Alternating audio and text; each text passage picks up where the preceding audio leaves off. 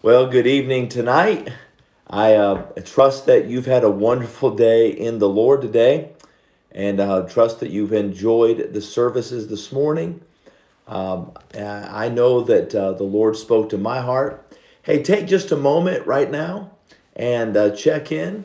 Make sure that we know where you're watching from and who's watching, and then maybe write down something in the comments tonight, just as everybody's gathering and starting to get online. Write down something that you're grateful for. Really, truly, something, someone that you're grateful for. And this is beginning week of Thanksgiving, and we want to make sure that we cultivate a grateful heart. That's so easy in our world today to grow calloused and to just get so cold to life. And I want you tonight to think about, as we go into this week, what it is that you can thank God for, something to praise God for, and to put that down in the comment. It might just cause somebody else to say, "Oh man, I need to be thankful for them," or "I need to be thankful for that in my life." So go ahead and put that down right now. Take just a moment, share this page. Make sure that others know that they can join us right now as we open the Word of God. And this is going to be a wonderful week. I want you to remember, as a church family, that our midweek service, which is normally on Wednesday, will be moved to a praise Thanksgiving service this Tuesday night. It'll be right here and at the church, 7 o'clock. Make sure that you're here, and we're going to take some time for testimonies and to sing together and to hear a challenge about gratitude or thanksgiving from the Word of God, and the things that we really need to be challenged in at this time. And so don't overlook that service. It's a very important time to get your family. Make this an important time for your family to say, Thanksgiving belongs to the Lord. And we're going to gather with God's people on Tuesday evening, and we're going to give praise to the Lord. And we're going to teach that to our children, how important that is. And so I want to encourage you to be there this Tuesday night. Also, don't forget about the Grateful Heart Project. This is an opportunity for us to provide a Thanksgiving meal for about 50 families or so. And not only that, but we want to have the opportunity to share the gospel with them. And so remember the details that we talked about this morning. If you have a bag, make sure that you get that in by tomorrow morning if you haven't already. And so we want to make sure that we are doing our part to meet the needs of our area. We want to meet the need of the hungry and those that are struggling right now, but also we want to meet the need with the gospel. And so I want to challenge you to be a part of this Grateful Heart Project. And then don't forget some of the other things that we mentioned. We've got Christmas decorations taking place this Saturday, and that'll be here at the church at 9 a.m. if you want to come and help turn this into Christmas time. And I love this time of year. I just love the opportunity. Christmas is such a nostalgic time, and it has the opportunity to stir in people fond memories and things that open the heart up. And there's an opportunity, and I'm excited about this time of year when people come to church and they sit in a Christmas decorated auditorium, and there's that feeling of Christmas.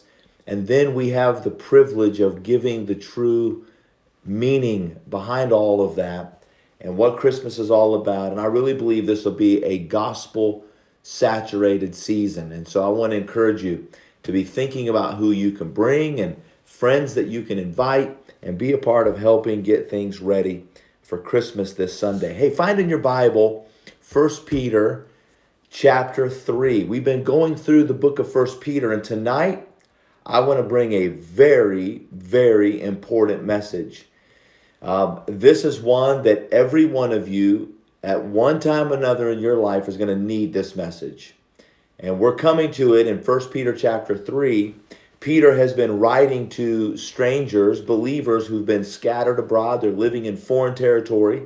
in 5 different provinces, Galatia, Cappadocia, Asia, Bithynia, all over that region. And Peter's writing to them because they're going through persecution. He talks about suffering. He uses 8 different words for suffering. And he's telling them, he's about to tell them in the next sections of scripture that we're going to get into, that there is a severe persecution about to come. That what they're going through right now is difficult, but there are more difficult days ahead. But Peter is not telling this with a tone of negativity. In fact, it's all based on chapter 1, verse 3, "Blessed be the God and Father of our Lord Jesus Christ, which according to his abundant mercy hath begotten us again." We've been born again. To what? Unto a lively hope by the resurrection of Jesus Christ from the dead.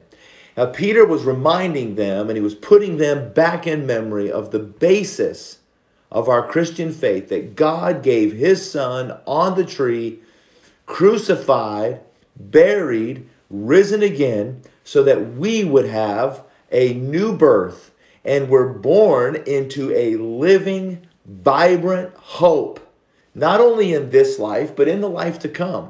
But can I tell you, Christian, that hope includes today.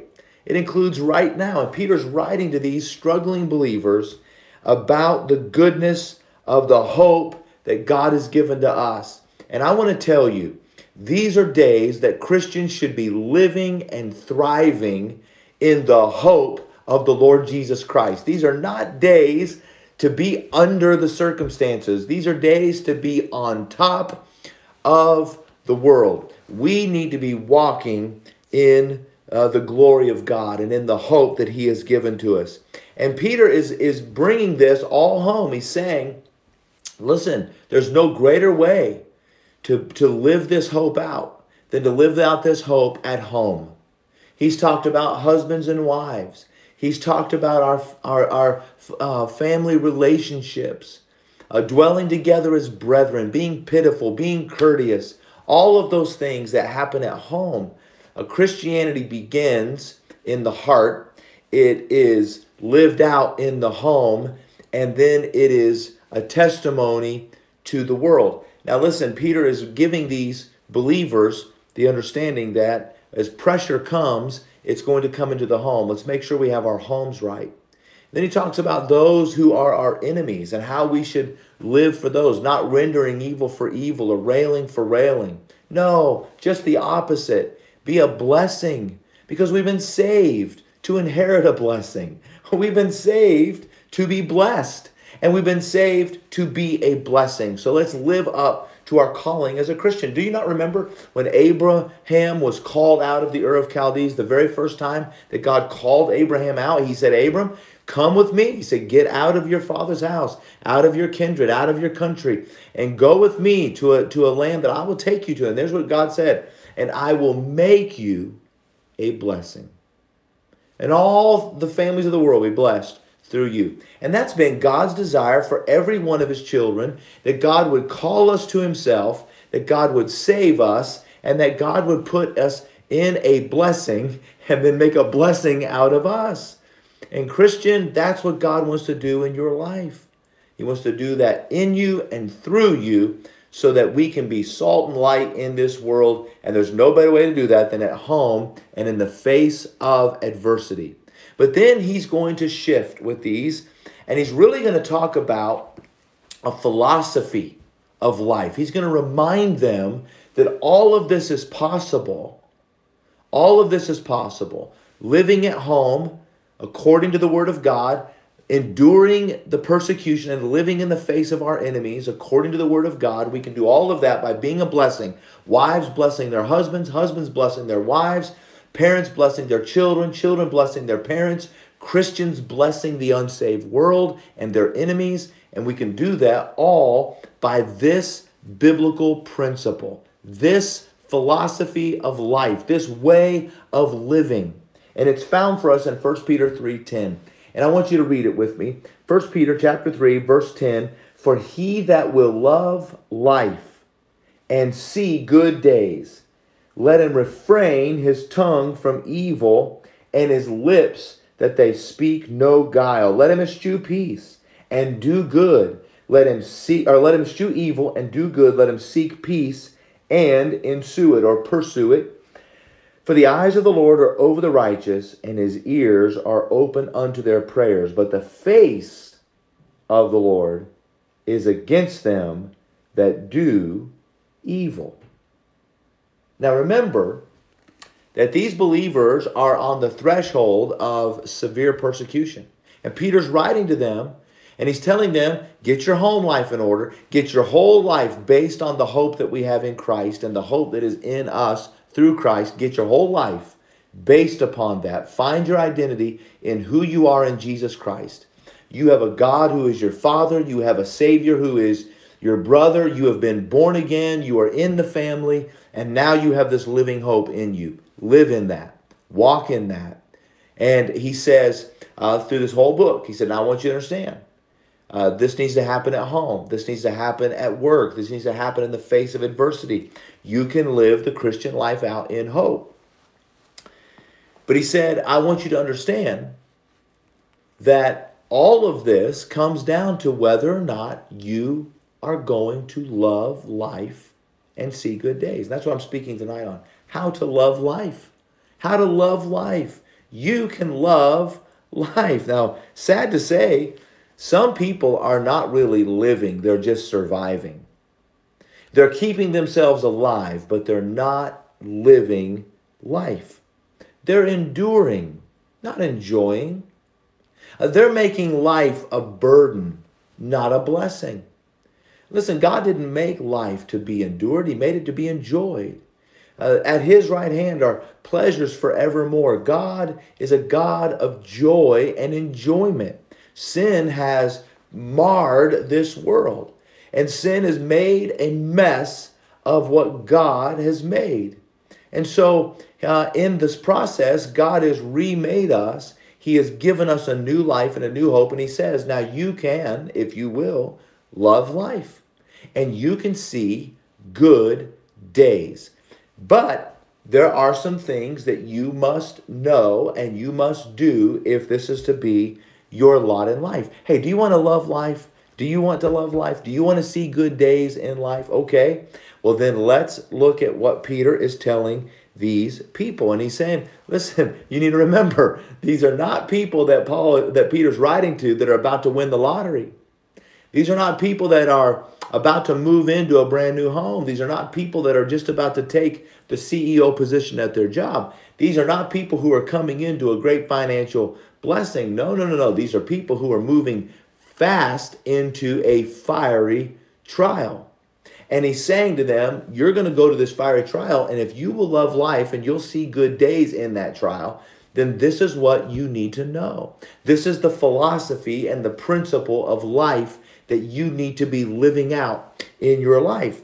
You see, life isn't loved and enjoyed by people who have it all.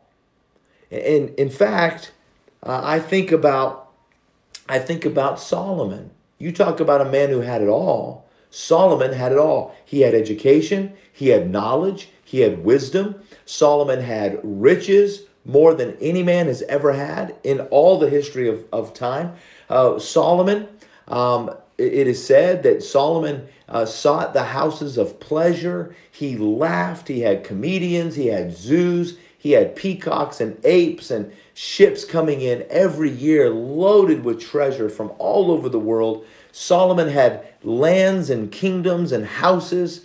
I'm telling you, he had it all. And Solomon gave himself to physical pleasure. He had 300 wives and 700 concubines. There was nothing that Solomon withheld from himself. He had it all. Solomon pursued higher education. Solomon pursued laughter. Solomon pursued food. Solomon pursued riches. Solomon pursued desire. Anything that Solomon could set his mind and his hand to have and to think, he went out to accomplish it. But he got old, as we all do. And the end of his life, it all came to pass Solomon writes the book of Ecclesiastes. He calls everything in life vanity, which is empty. It's all empty. It's all just vapor. It's all something that you can see, that you go to get, but when you open your hands, it's not there. There's nothing attainable in life. Everything is vanity. And here's what he said in Ecclesiastes 2:17. Therefore, I hated life. Think about those words and think about who spoke them. Solomon said, I hated life. Hey, listen, life is not to be loved and enjoyed only by those who have it all. These people were people on the brink of losing it all. And yet the promise of loving life and seeing good days was alive and well. What a hope they had. This is a lively hope. This is what hope looks like. In the face of trial and tribulation and hardship and loss, a believer has a hope in him that he can love life and he can see good days. Let me show you what Peter says about how you can love life. And can I tell you, you can love life. And here's how you're going to do it. Number one, it requires the attitude. It requires the attitude. In other words, the will of a man. Notice what it says in verse number 10, for he that will love life. You see, this is a man who says, I will love life. Now, don't confuse this with positive thinking.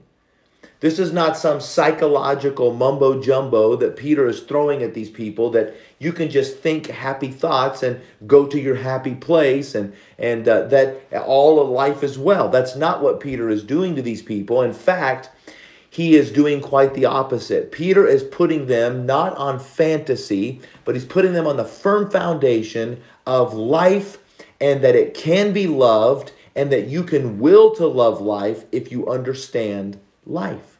Well, first of all, who's the originator of life? Well, God himself is. Life comes from God. Jesus said, I am the way, the truth, the life. No man cometh unto the Father but by me. Jesus is the life. God gave life. He lighted every man that came into the world. God is life, and he's the originator of it. And by the way, that's why we would consider ourselves pro-life. We understand the value of life. We understand the intrinsic riches of life, that God gave it, that every child in the womb is a child that God has seen fit to give life to. It is the miracle of conception, and there it is in the womb, and it should be protected. Everyone has a right to life. Our founding fathers in this country understood that. Our founding documents ensure the right to life, liberty, and the pursuit of happiness. Now, let me tell you, believer, you and I have the opportunity to live joyfully and happily in this old broken world because we have the will to love life. And we love life because we know where life comes from. Life comes from God. Life comes through Jesus Christ. Life is wonderfully enjoyed, and we need to enjoy it. Now, listen, this is not just the idea of being an optimist or a pessimist. No. See, a pessimist looks at the glass, it's half empty. The optimist looks at the glass, it's half full. But the biblicist looks at the glass and says, it's overflowing. My cup runneth over.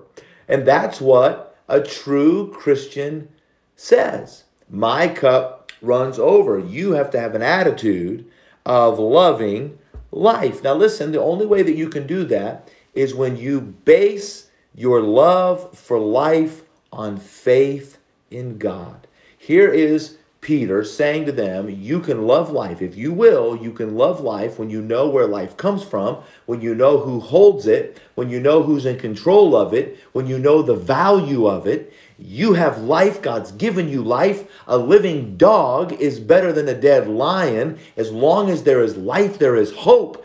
And you have hope, and you have life, and you need to exercise the will to love it. Decide that you're going to love life because God has seen fit to give you life, and he's kept you alive, and you're alive today. And as long as you're alive, you need to enjoy and love the life that God has given you. So, first of all, if you're going to love life, it requires the attitude. Number two, it requires self-control.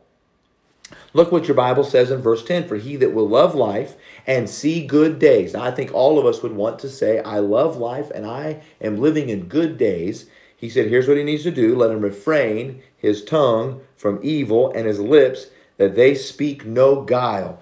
Can I tell you, there needs to be some self-control. Let that man refrain, hold back his tongue from evil and his lips from speaking guile. Can I tell you, Christian, most of our problems and most of the things that rip the joy of life away come out of our own mouths.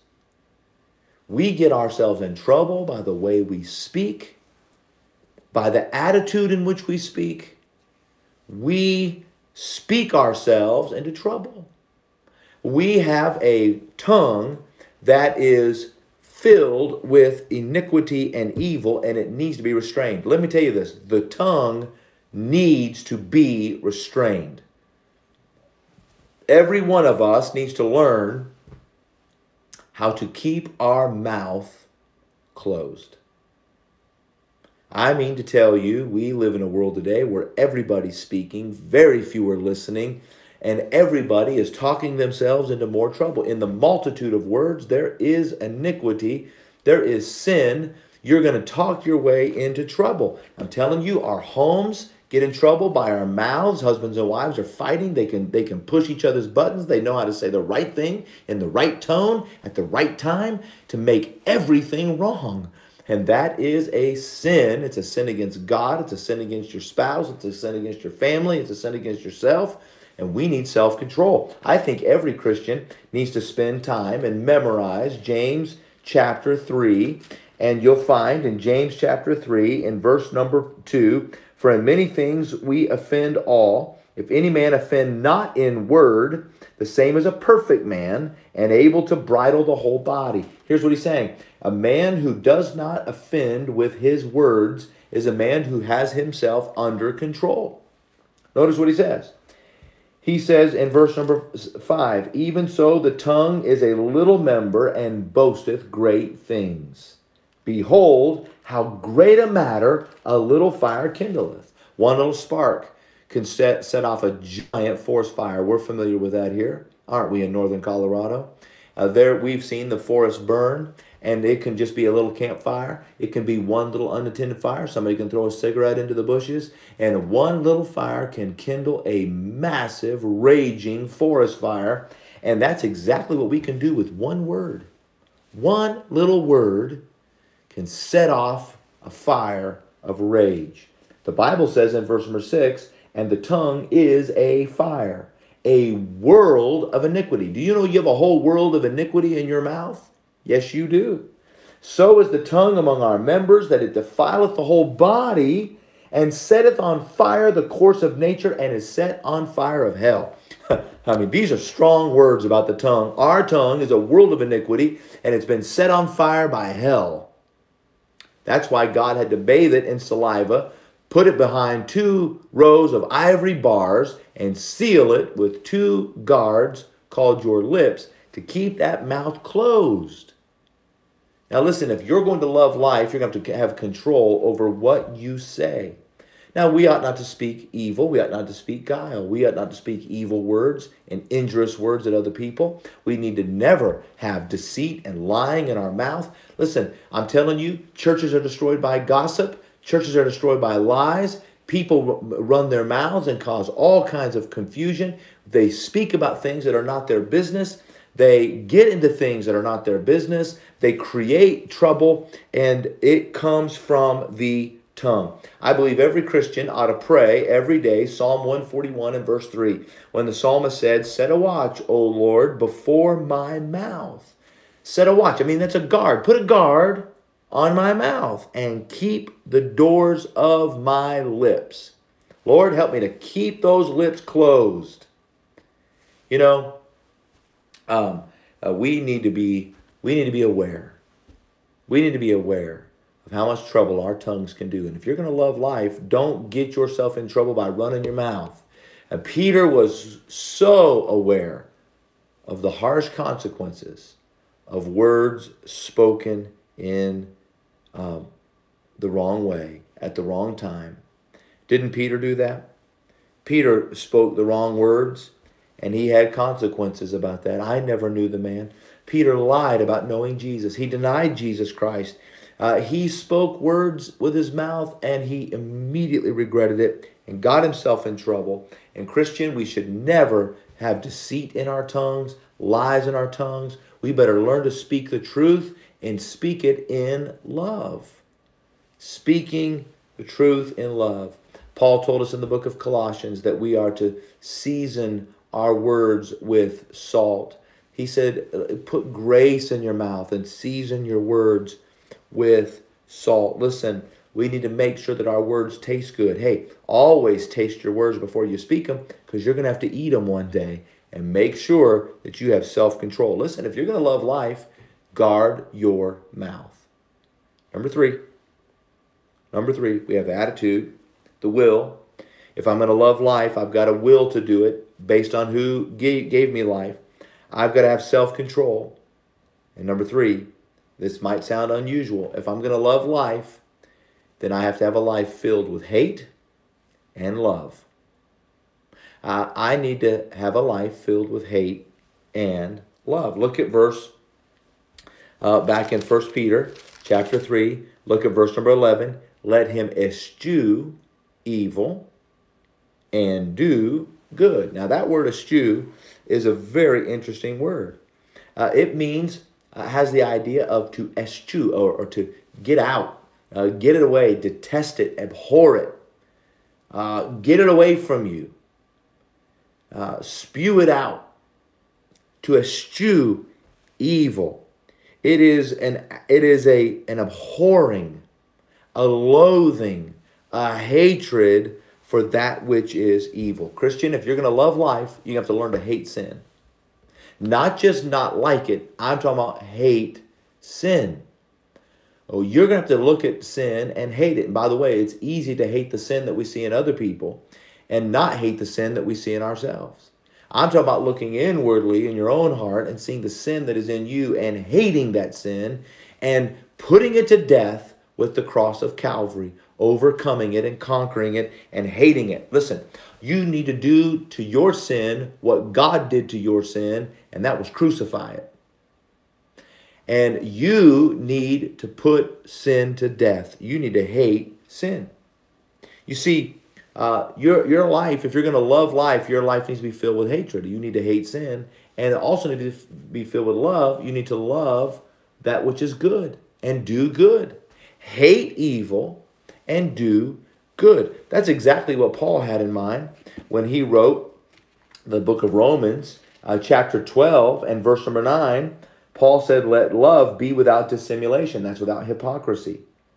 Don't love hypocritically. Don't say that you love something or someone and then do things that would hurt them. That's hypocritical. Paul said, no, love. If you're going to love this person, then you need to hate things that will hurt that person. In other words, if you really love your children, you're going to hate rattlesnakes. You're going to hate the things that would hurt them.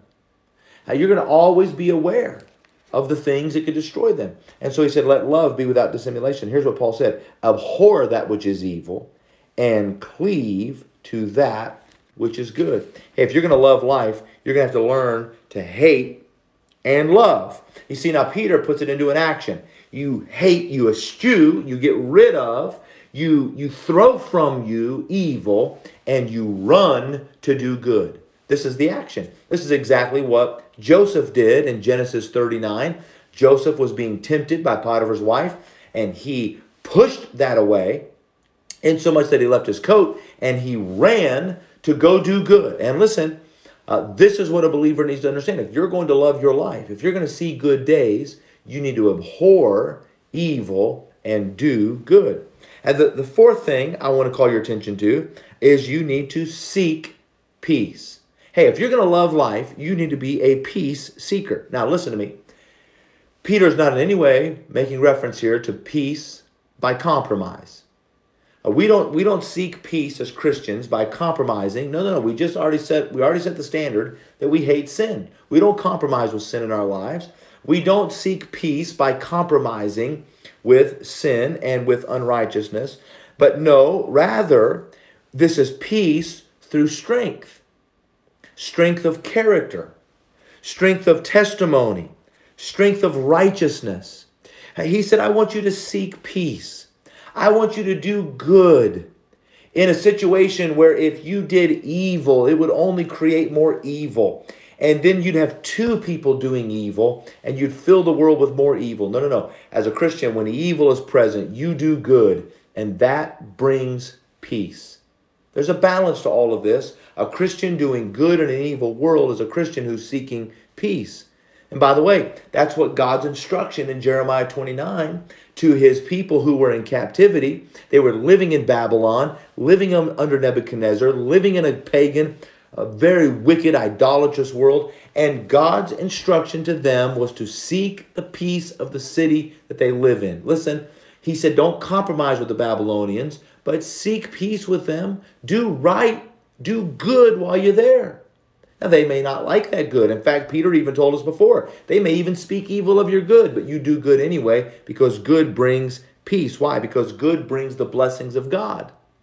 And so he said, I want you to seek peace.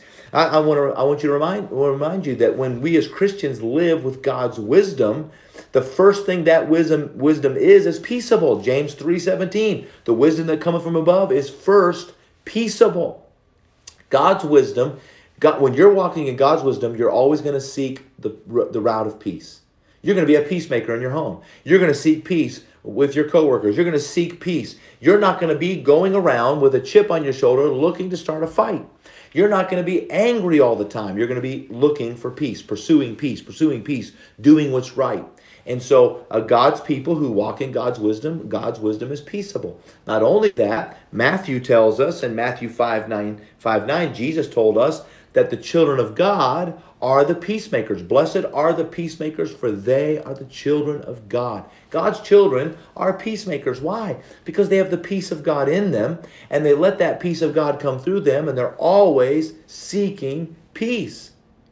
And then the Bible tells us in Romans chapter 12 and verse 18 that the people of God are working hard to keep peace.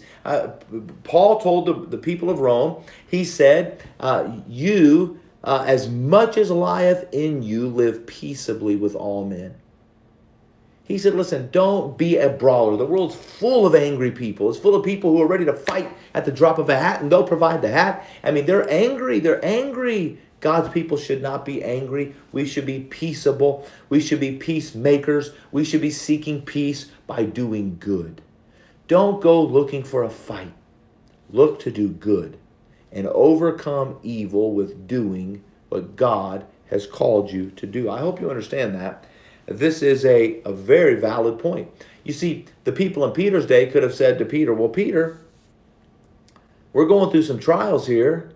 And if we become peaceable people, this is going to look like the enemies of God can just take advantage of us because we're weak. Well, no. Peace is not peace through weakness. It's peace through strength. It's strength of character. It's people who do right in the face of wrong. It's the people who stand up for righteousness in the face of sin. It's the people who conduct themselves inside their homes and inside their families and their way of life and their words that come out of their mouth. They conduct themselves in righteousness. There is a strength with that. And those people are not always looking to be brawlers and strivers and fighters. They're looking to be peacemakers by doing what is right. You see, Peter was living in a day where he's telling these people to seek peace in the middle of nations who were looking for war. They were wanting to destroy Christianity. And he's telling them to be at peace. Now, let me finish this tonight. I want you to understand that we can love life because of our assurance in God. All of this is based in our assurance of God. Good days are not days that are free from problems. Good days are not problem-free days. Good days are days that have fear in them. They have trouble in them. They have brokenheartedness in them. They're days full of affliction. But they're days where we're going through those fears and through those troubles and through those broken hearts and through those afflictions. We're going through them with God's help. And God is walking with us. And God is delivering us from those fears. He is binding us up in our afflictions. He is answering our prayers when we call. And He has grace sufficient to the pain. You say, how do you know that? I'll tell you how I know that these good days are not problem-free days. Because this is a quotation from Psalm 34. Now, Psalm 34, verse 12 through 15, Peter is quoting from Psalm 34. You ought to take time to read it. These are days when the psalmist talks about trouble and fear, afflictions, brokenhearted, pain, suffering. And yet, he can see good days. And he can love life because God is walking through this with him. And God is watching him. God is listening to him. God has His eyes on him and His face against the evildoer. Hey, can I tell you, Christian, these are days to walk in the love of life. Hey, don't be discouraged. Don't be down in the mouth. Get your eyes on the Lord. Get your eyes on God's word. Will to love life. Have self-control. Guard your tongue. Hate sin. Love righteousness. And seek peace. Stop fighting. Stop warring. Stop trying to fix the whole world and just do right where you are. You're going to find you're going to love life. And you'll see good days. And you'll see God clearly doing His plan. And the day is coming for the evildoers. That day is coming. And we're praying that they would be saved. But one of these days, they will be judged. And so let's love life. You can love life. And I pray that you will. Enjoy this week. Enjoy this time of Thanksgiving. Think about how much you have to love about life. And how much you've seen good in your life. Oh, God has been so good. Father, I pray tonight that this will truly be a week of thanksgiving, a week of gratitude, a week of people in our church loving life and seeing good days and responding to life by doing what's right. God, good always triumphs over evil. And I pray that we would be people who would live in obedience to your word and see good days. Thank you, Lord. Help us tonight, I pray, to enjoy the time of this life with those that we love and those that you love. We pray this in Jesus' name. Amen. God bless you. Happy Thanksgiving.